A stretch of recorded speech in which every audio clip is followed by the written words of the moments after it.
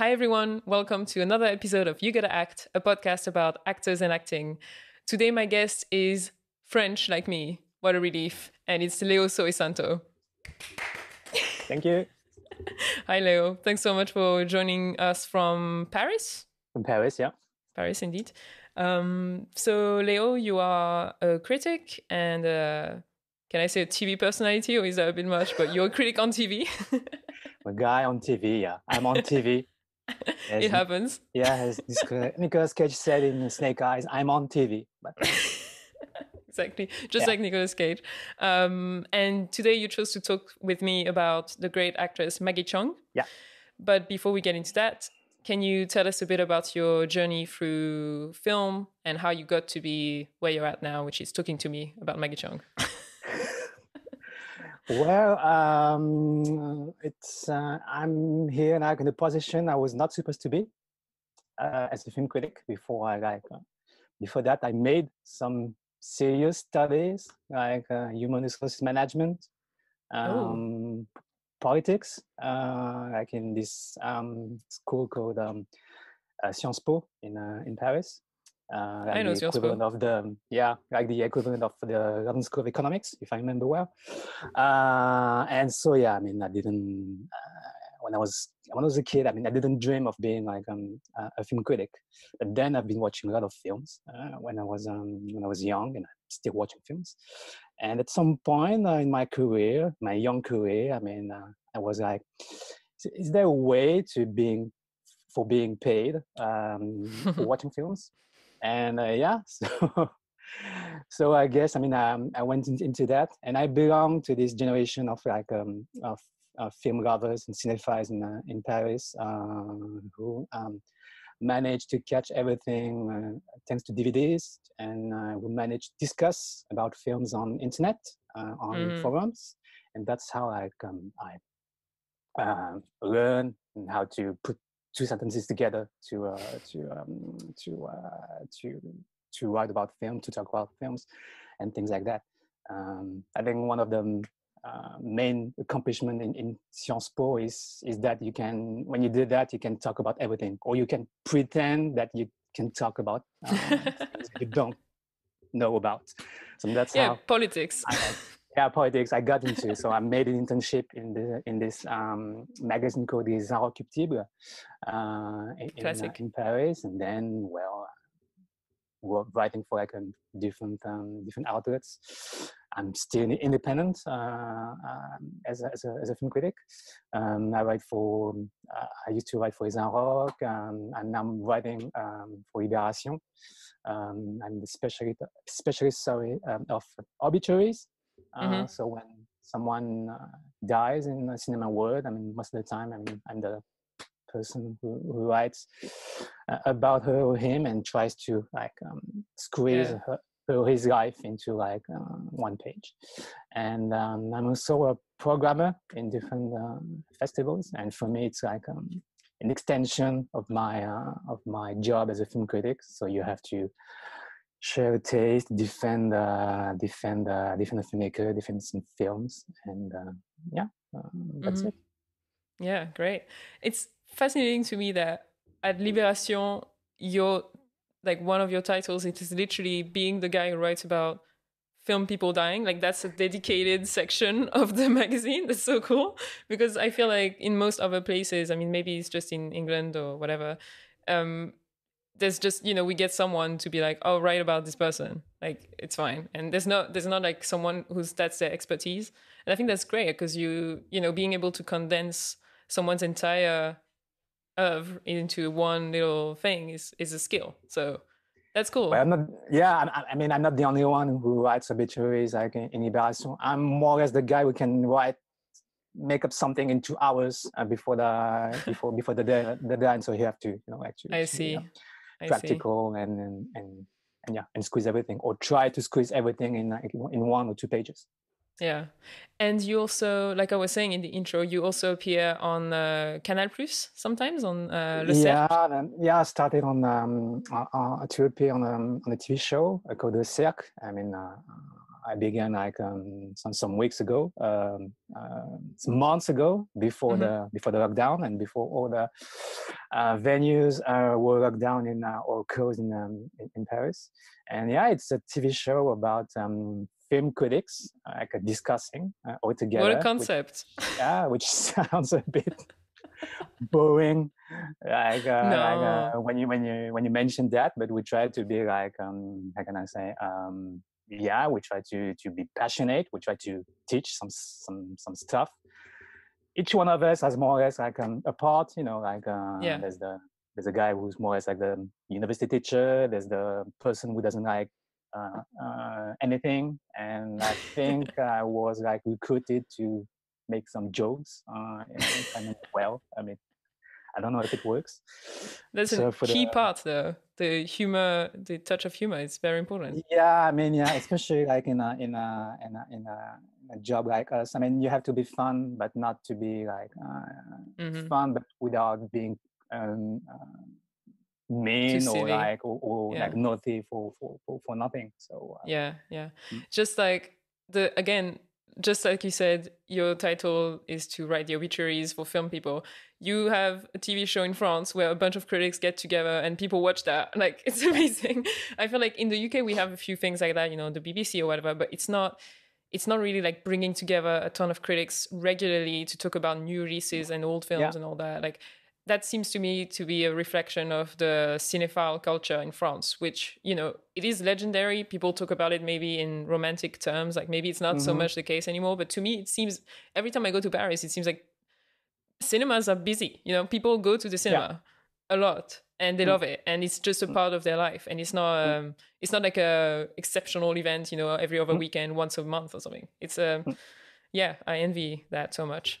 And I'm French and I'm here. I don't know why. I'm here. What did I do? I don't know. Anyway. But you have the BFI, I mean, which makes that is true. Great things, like great festivals and events. So, I mean, you should be lucky. Yeah, and we have the BFI.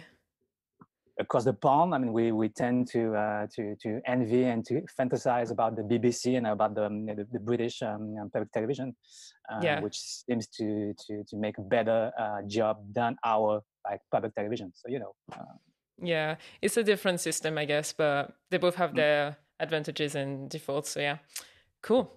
So now to get into the nitty-gritty of what we're talking about today. So you chose to talk about Maggie Cheung. Yeah. Why? Yeah. Why? Why? Yeah, it's a line from IRMA. Why a Chinese? Pourquoi une chinoise? Yeah. Why this actress? I mean, it was like some reasons was an excuse because I mean, this year we were supposed, I think, to celebrate properly the 20th anniversary of the release of In the Mood for Love. Indeed. Which was like screened like 20 years ago in Cannes, and we were like fantasizing about dressing up for eating Chinese noodle soup in Cannes in May. Oh, it didn't. It didn't. Did not happen. No, Cannes was not the same thing this year. No, it didn't happen at all. And there's a Wong Kar-wai revival coming up with all these new releases in 4K restorations and stuff. Yeah, but I think it was amazing. It was like a manner for me to celebrate Maggie. And I saw this list. I mean, you may have seen it. Best actor and actresses by the New York Times. Yes, I don't remember what number she ranked. She was not there. No. And that's why I'm here to actually correct something. I see. No, she wasn't there because I mean, I saw that there were two actresses, like two Asian actresses. There was like Zhao Tao, who's the muse of the Chinese filmmaker Jia Zhangke. And there was like Kim Min-hee, the muse, like the regular actress for like Hong Sang-soo, like great actresses, like major artists. But I was like, they're fine, but they are in some kind of comfort zone, like in the specific cinema of the filmmaker. I mean, Zhao Tao, she's in the Jia Zhangke thing, the zone. Kim Min-hee, she's in the Hong Sang-soo Korean zone, and then I think that. From what I know, they've never like got outside. And I was trying to think of like a global Asian superstar, Asian icon actress, like, and someone who can do like everything. someone who's not Asian American, for example. I was thinking of someone like Michelle Yeoh. She's doing Star Trek these days. I mean, she's working a lot, but she's mostly like not to dismiss her, like she's an action star. And I was like, what happened to Maggie Cheung? I mean, in 2000, I mean, she could have been everything. She had everything. I mean, she's a wonderful actress. She's obviously good looking.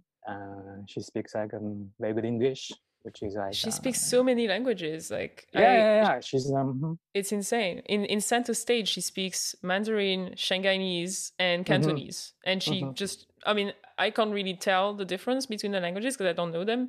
But I read that, and I mean, amazing. She's because I think she was raised partly in England. Yeah, she spent her youth in England, and she always says in interviews that she doesn't. Every time she goes somewhere, I mean, she doesn't fit or she doesn't belong the place. I mean, when she was like when she came back to Hong Kong after spending some time in England, I mean, she felt like a foreigner, and then she went to after some years in Hong Kong, she went to France. I mean, to spend some time in France, marry a French filmmaker, Olivier Assayas, and everything. So I like the fact that she's some kind of transnational actress icon. I would say she's very fluid. I mean, she could have moved everything. I think that's one of the jokes in IRMA VEP by Olivier Assayas at the end. I mean, they fire her, but she has already disappeared. She's always she moved on something else. An interview with Scott, if I remember.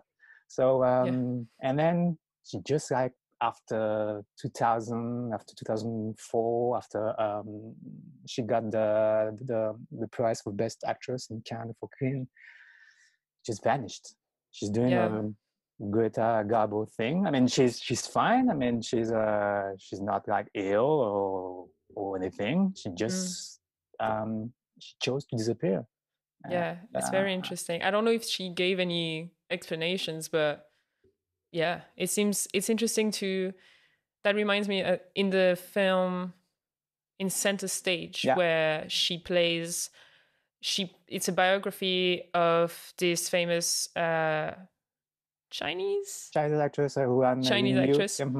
Yeah, and the film is very cool because it so it's a kind of a straight biography where she plays this actress, this real life person, but then it's interspersed with moments when we see the filmmaking crew having discussions about those people, and we see her talk about the character she's playing. And from the beginning, we know that this woman that she's playing eventually killed herself when she was 25, and Maggie Cheung is asked if she would do that if life got difficult and all that. And she explains very well that the reason why this actress is now a legend is because she disappeared at her peak. And it's interesting because it kind of seems like, obviously Maggie Cheung is alive, but she kind of did that herself. She left when she was at her full powers and doing amazing stuff. And it's interesting. But at the same time, it feels like because, like you were saying, because she's so fluid and she could do everything, she did everything. So maybe she was like, I'm done. I've done everything I could do, and I want to do like whatever. I think she said she wanted to do paintings or whatever. Yeah. So maybe that's it. I think, and there's a wonderful line in Center Stage when she says when Stanley Kwan, like the director, asked her, I mean, would you like to be remembered in 50 years? And she's like, no. I mean, I don't care. And I like the film that. In a way, I mean, it's of course a biopic, but it's a documentary about, of course, like the actress running you, but also about Maggie Cheung. And you see that there's no vanity in her. I mean, it was there. I mean, if you need an explanation about why or she just disappeared or why she just vanished, it's just that. I mean, she was not vain at all. I mean. And as you said, I mean, after winning prizes in Berlin for Center Stage and in Cannes for for Queen, I mean, she was at the top of her power. So she was at the peak of her career. I mean, she said that she couldn't have done better after that. She just disappeared to stop and to fade away. Yeah, that's It's great. beautiful. It's Yeah. beautiful, I think. Mhm. Yeah. And so when's the first time you noticed Maggie Cheung? Obviously, like in the Jackie Chan action films, Police Story 1 and 2. Mhm. And she plays this very annoying like girlfriend, like funny, Yeah. funny quirky chick. Sorry. No, that's the word for it, I think. Yeah, and then after that, I mean, I saw her like in different films. I mean, she plays in this superhero Hong Kong film Electrio. She plays with Michelle Yeoh and Anita Mui, and she's cool into that. She's like she has this very down to earth quality. I think she's Mhm. beautiful and everything.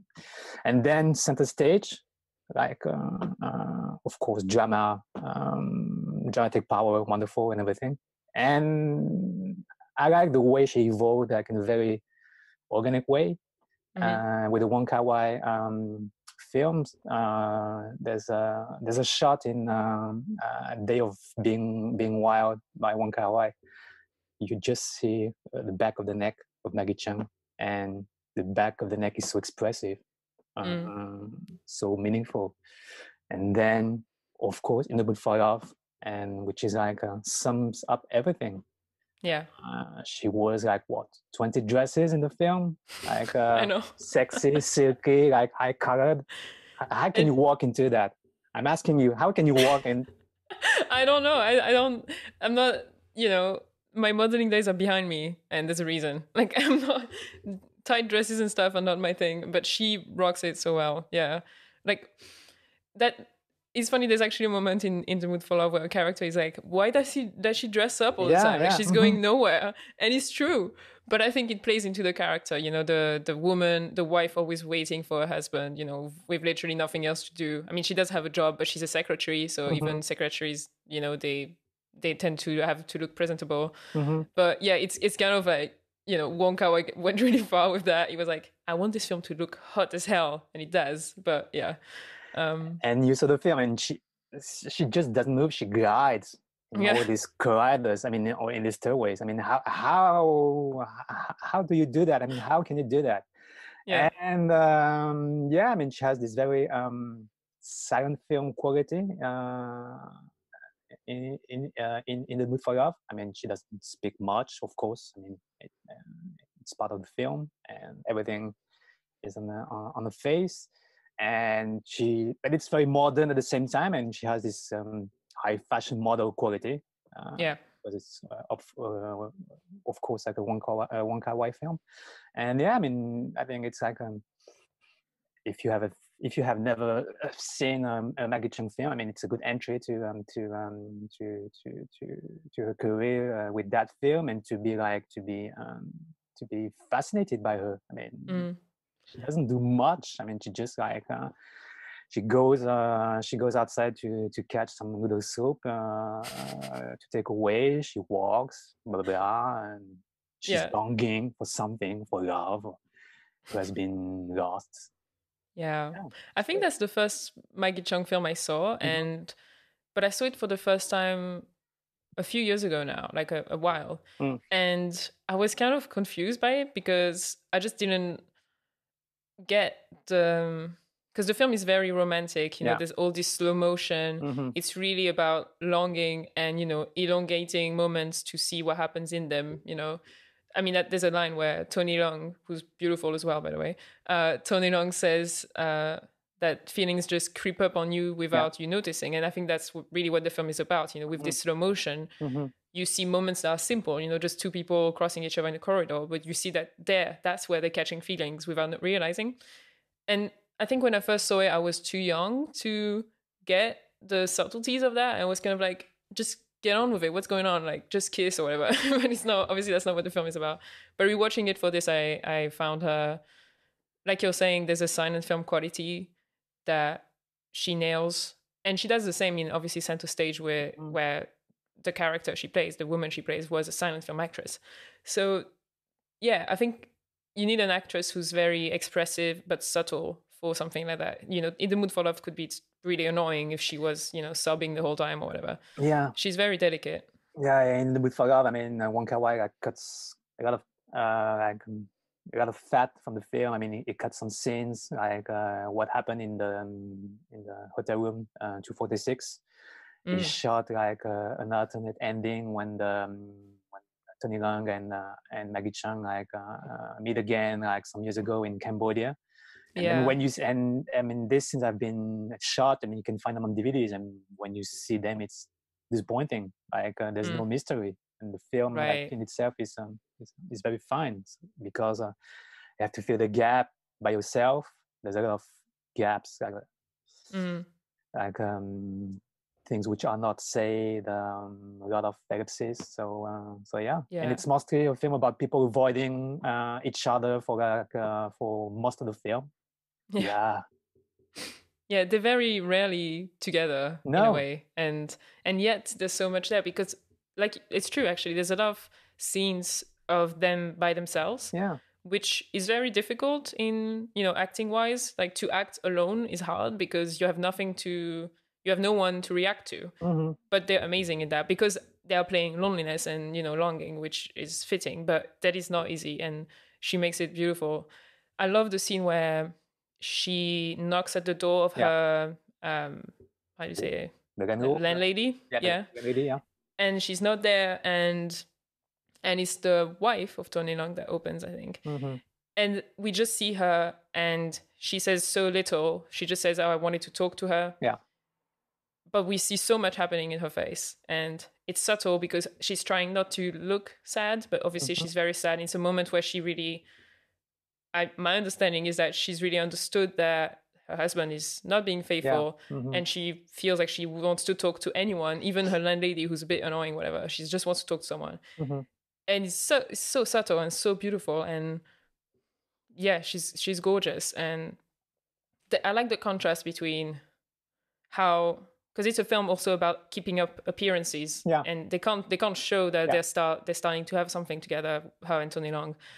And she can really play that double acting thing, if you want, where she's very correct when people are around, but when the wife of Tony Leung closes the door, she like looks down and she's breaking down. It's so subtle, it's so beautiful. In a film that is so tight, you know, like you were saying, there's so many moments that kind of, you know, surprise you like that because they're so not controlled.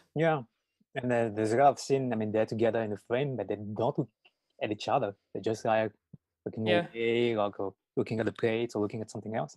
So they're together, but alone at the same time. It's very beautiful. And so it's obviously a great film. And then she did these 2 films in France, like with Olivia Assayas. I mean, she moved away. Well, I mean, of course, IRMA Web was shot before In the Mood for Love. It was shot like before she became famous in France. But that's how, I mean, I discovered that she was like transnational, like pretty fluid. Like it's a very clever idea to from Assayas to cast her in IRMA Web.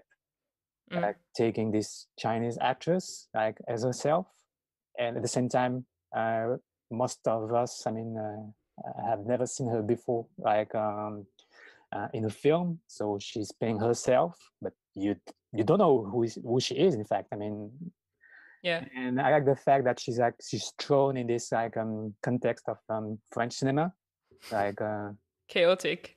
Like this the English expression, like a bug in a china shop. Something like that. I wouldn't know. An elephant in a china shop. Bull. Sometimes an animal. I think maybe it's bull. It's a bull. Elephant is in French, maybe. No?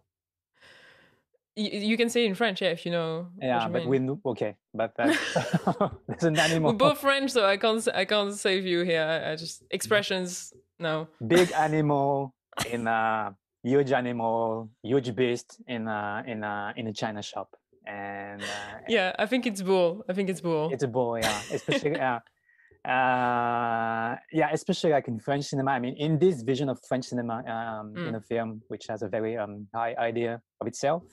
Yeah. Throwing like an Asian, like Hong Kong star in a context of a cinema who's like longing for the golden age of silent films, new wave, and everything. And it was shot in 96, like 96, 97, right? Yeah. At the time when we had this code, thing called GATT, the General Agreement of on Trade. Oh yeah. Yeah, maybe you were too young at the time, but I was 3 years old. Yeah, but I've heard of it. But it was like at the time there was a huge discussion about French exception, right, and everything. There was, you were too young to remember this time when something like Jurassic Park in 93, 94, like in France, was considered as like some kind of imperialist thing. I see. Yeah, and it's very interesting. I mean, it's very clever from Asayas. I mean, to use Maggie Cheung as that into that context of existential crisis in culture, and he has Jean-Pierre Léo drinking Coca-Cola throughout as well. Yeah, which is really funny. I don't know how. I mean, I think that the scene was improvised. I mean, she said in an interview that she was like talking to him in the scene, and then just moved away like to take this bottle of Coke. It was not scripted. Oh my god! Yeah, it was not rehearsed. And she said, yeah, I mean, it was the first time that she had to deal with someone improving like that, like not like just improving a little, changing a line or something, improvising, but just like, improvising. Sorry. And improving. Yeah, and improving by improvising by improving. And it just like he went away to take the Coke and went back and keeping the lines and everything. And classic French new wave move, like classic improvising. Jean-Pierre thing, but yeah, and I didn't think about the signification of the Coke, Coca-Cola, but yeah, maybe. Yeah. But it's so funny because it's like a close up on him, and it's like an advertising where he's drinking like this. It's like it feels a bit off, but in the context of the film, it makes total sense. Yeah. And of course, about the subtext, I mean, you can of course think of Godard, Coca-Cola, the Chinese, and everything. So I mean, there's a lot of cross references in that scene and in the film. Totally. In general.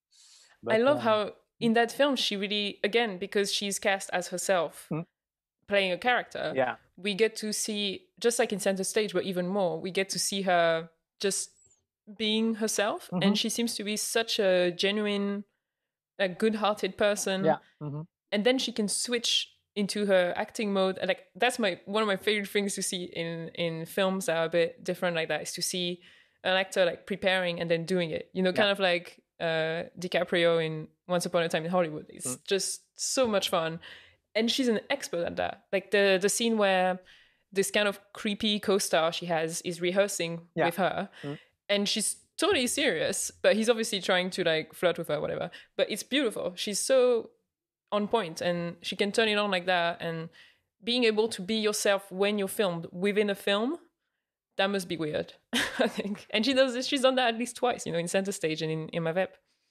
Yeah, and in IRMA VEP, I mean, there's that scene where like she steals some jewels like in some hotel room in a way to get into the character of IRMA VEP. This like this criminal, and it's it's a beautiful thing, beautiful scene, like an actress trying to get into the character. I mean, and trying to have some fun into that.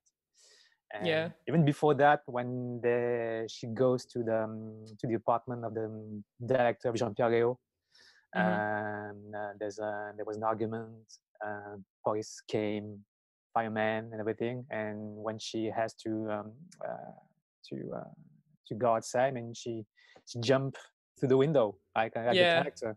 So it's fun. I noticed that, and I thought that was such a nice, subtle touch to show, an actor working, essentially preparing. So And nice. yeah, and I like the way that at the end everybody is so mean with her. I mean, when they don't need her, I mean, they have to read away.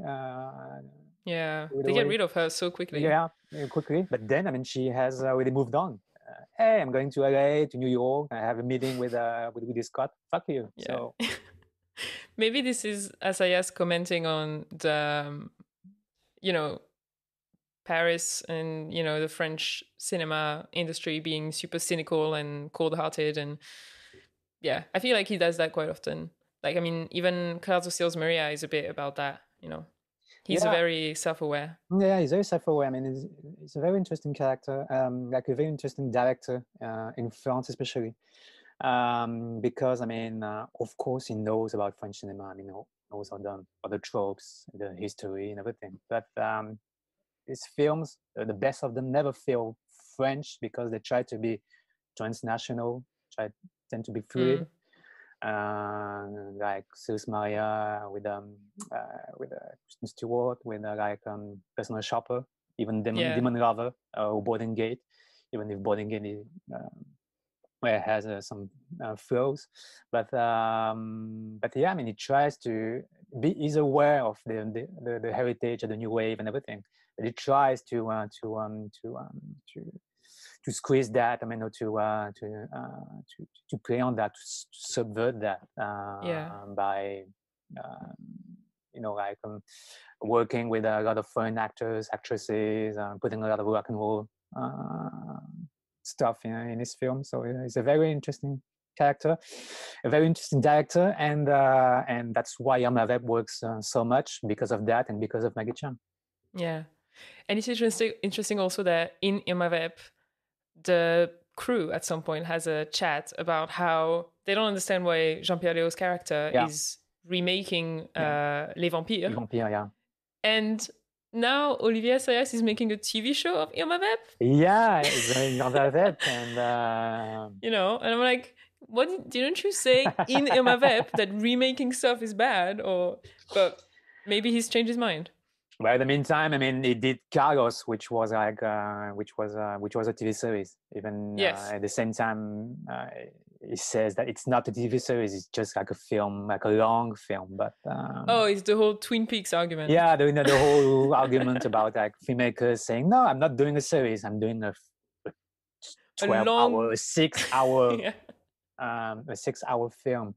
And it's in the series. I mean, they have the Alicia Vikander as the which is like interesting. I mean, she's a nice actress. Not as but in terms of casting, it's not as, I think, it's not as shocking or groundbreaking as Maggie Cheung, I think. Yeah, I wouldn't say she's American, right?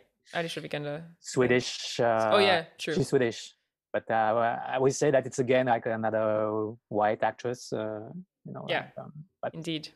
Yeah, and it seems that in the context of the series, it's more about how the frontiers between fiction and reality tends to blur. Yeah, I'm not sure if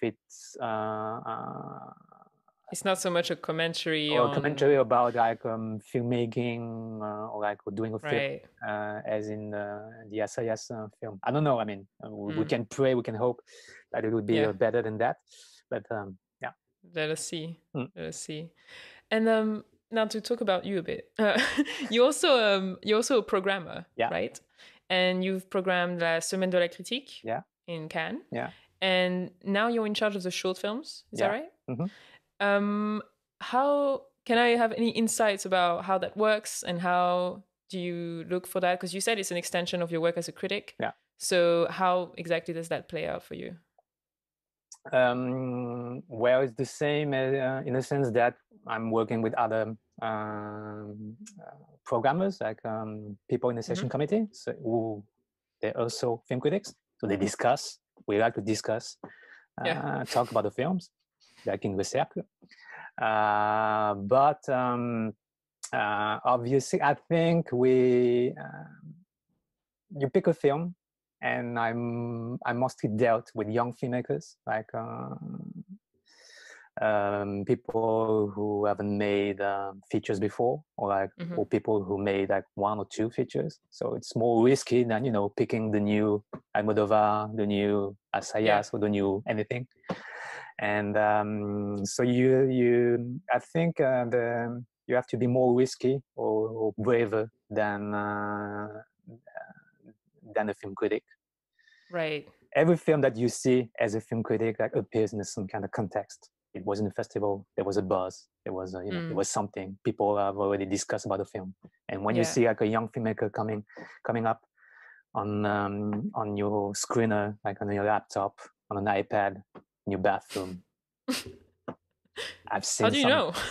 How do you know that? I've seen some I've seen some like great films in a bathroom in an iPad, and you have to be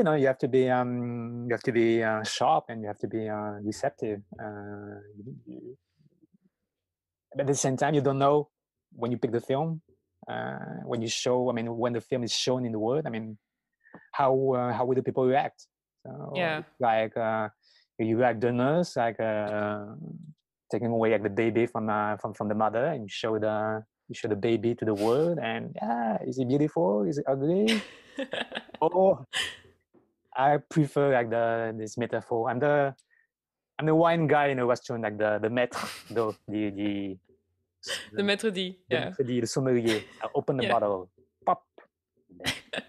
Young, is it to something like trop de tanin or so, and you never know. So I think and I feel that there's more responsibility like in the job of programming. There's more responsibility. There's the same dedication, I think, and maybe it's harder because you have to it's a great film. I can tell you most of the time it works, and then those filmmakers like grow up and everything, and they forget you, and they just leave. Yeah, they move away. I mean, they're kids, they're like kids, like teenagers. They move away. So yeah, and of course you don't. The difference with being a film critic, of course, there's the whole issue of the industry. Here we go. Because when you're a film critic, I'm untouchable. I don't listen to everything. But then when you work for a festival, there is this festival context. There is an industry buzz. You should pick that one because it's the new talent. So maybe it's you pick the film for wrong reasons. Like just because it's the director, it's the one you should pick. Yeah, or she's hot now, and it would be better with the next film. So yeah. Isn't because Cannes is so huge though? Like when you do that for Cannes, don't you kind of don't you get to be the first festival to pick those people? So maybe you have less of the influence of that industry, or am I wrong and it's actually as bad? Yeah, I mean, of course, I mean, you may have like where the difference, I mean, for me, I work in Semaine critic, which is like a section in Cannes. So it's like a festival inside another festival, and it's like a Russian doll. You have everybody, says Cannes, like Berlin or like everything, but then you have to open the door, and there's another door inside, like un certain regard. You open it, Director's Fortnight. You open again, like, and of course we're friendly with each other, but we compete with the others. I compete with Director's Fortnight because of mutual tastes, and I compete with the official selection. When the films are good, everybody wants them. So I compete with them inside the box. Wow. Outside that, of course, the other festivals like Locarno, Berlin, it's fine. But yeah, and the Cannes context tend to maybe it's a kind of lens, and things tend to be like oversized, because of that. Yeah, Because you always I can say imagine. it's a film for Cannes, and no, I mean it's a good film, but maybe it's for like a smaller festival, right? Where like the film will be like we have a better, a proper reception. Because we'll have more space. More space. Cannes is very busy. Everybody is like tends to focus on the famous filmmakers, on the stars, and if you want to push like a young on filmmaker, the Tarantino, or I mean there's a narrative in Cannes. I mean, and if you manage to squeeze like your film, like your young filmmaker in the narrative, it's fine. But you only have like 1 week and a half for that, the first weekend, because then after, I mean, everybody has already left. right? Everybody's gone. Everybody's too So tired. I should come the first week. Yeah, because sometimes I don't know. Yeah. Because the second week everybody's half sleeping in the venue during the screening, and then the film ends. They wake up and they clap. And I know, I've seen that. I mean, you've been there, so you know what it is. I mean, when Uncle Boomy won like the Palm some years ago, it was screened the second week, I think. Oh wow! I mean, come on, that film. That Did film you in the second week, in the second week, and well, now I mean, there's people are praising the virtues of sleeping in during a film. Maggie Cheung said that you can sleep during a film. I think I saw. Lucretia Martel said you can do like doing a film. It's fine. It's part of the experience. So, okay. So I fell asleep the first time I saw Zama by Lucretia Martel. So that's okay. Okay, cool. It's a wonderful film, but it is. But then again, when you watch films in Cannes, I mean, you have to watch them again. I always watch them again. Without the Cannes cloak or the Cannes shadows or the Cannes context. Because a lot it of does make a big difference. Improve. Yeah, a lot of film improve after like 2 weeks in Cannes, I think, because you don't see them without a rush or without being tired. So I see. Yeah, brilliant. Now that we talked about Cannes, I want to talk a bit more about the wider context of cinephilia in France, because to me that's the thing that I feel like I'm missing out on completely. So like I said, I'm French and I'm in London, and I've never actually written reviews in French somehow. But more importantly, I'm not in the French context of cinephilia. And I mean, when you grew up in France, did you go to the cinema often? Was that a thing? Like, is that how you got to be a cinephile as well? Like, was that something that was, you were kind of like the weird one who liked movies, or was it like everybody liked movies? I think we're very lucky in France because we can see everything on TV.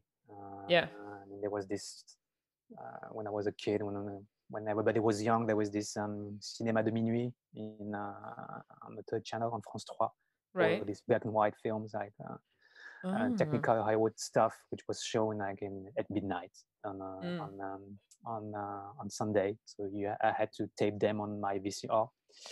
And then in France, I mean, in Paris especially, I mean, you have all these cinemas like showing everything, from the oldies to any obscure Serbian or Croatian stuff, Thai film. Everything is picked every week.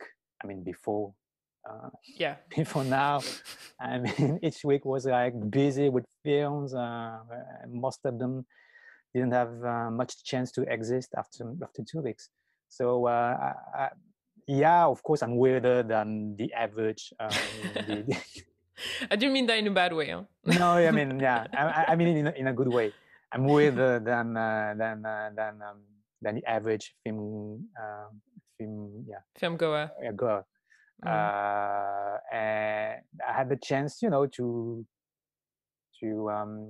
how can I say? I mean, in 2000 and everything, when you have the DVDs and you could see everything, like things which were like legendary and never seen everything. Then it showed up on DVD, and now it's pretty difficult for French publishers French DVD publishers to issue something like Never Seen or something very rare, because everything has been shown, everything has been seen. I mean, now it's mostly restorations. Now it's the restoration. Now any second-rate 80s film is considered as a classic. So we I think we in France, I mean, we are very lucky to have access to everything, to most of it, and we have a lot of platforms, of course. I mean, we have Mubi. I mean, you have Mubi. We do. We do, of course. So is it very popular in France? I cannot tell about the numbers, but I think I mean, among the hardcore film lovers, it's fine. I think maybe the offer is the offer is different, like in countries, like according to the rights of the films. I think that you can see a lot of Godard films on Mubi outside France. We have them often on Mubi UK. Yeah, but in France now they're on Netflix. So what? Yeah. How did he say yes to that? That's crazy. Because MK2 and other other right holders sold the rights. I mean, at some point, I mean, you have the Truffaut, you had the Varda on Netflix, and Netflix. I mean, if people don't tell you that they exist, well, you have that. Yeah.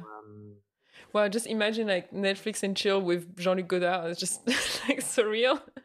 That's amazing, though. I mean, with all the caveat of Netflix being Netflix, but the point of access is important, I think. Mm-hmm. Yeah, that's cool. So that's and especially in that context now, I mean, the issue of platforms is very important now. I mean, in Libération, we're like, when there's no film to review in a cinema, so you have to check everything on Amazon, on Netflix, on Mubi, on Cinetech, things like that, and to spot what's going on. So, it's the same here. Let's hope it gets better at some point. Let's hope so. Yeah. Mm-hmm. Yeah. All right. Well, this was great. I hope that you had. This is perfect. This is exactly the right length. We talked about so many things. We talked about Maggie. We talked about French cinema. We talked about Jean-Luc Godard, so that's great. Netflix even. Yeah. So please, people, I mean, see Center Stage by Stanley Kwong with Maggie Cheung. This is the French edition. You have a French Blu-ray or something? No, it's a DVD. All right. Okay. Just a DVD, but beautiful. Yeah, it is a great film. I really enjoyed it. It's quite long, and I wish I had seen it in a cinema or something. But it is gorgeous, and she's it's beautiful. Great, yeah, mm-hmm. It's gorgeous. I feel like I liked the historical context a bit, but I learned something with that. So and there's a lot of good self-reflection about what is acting, what acting is, about the business, with all these interviews and the fact that, it's a biopic, but at the same time, you saw the making of, you saw the behind the scenes. So it's a great one. And again, In the Mood for Love, which will be restored and everything, shown in venues when they open and available on Criterion, I think, next year. So, yeah, it's a good time for Maggie Cheung. It's a good time for comfort food and comfort films. So please noodles, have some noodle soup. Exactly. While watching a Wong Kar-wai. Yeah. Thanks for listening to or watching this episode of You Gotta Act. If you wish to know in advance who our next guest will be and ask them a question, become a friend of You Gotta Act on Patreon. See you next time.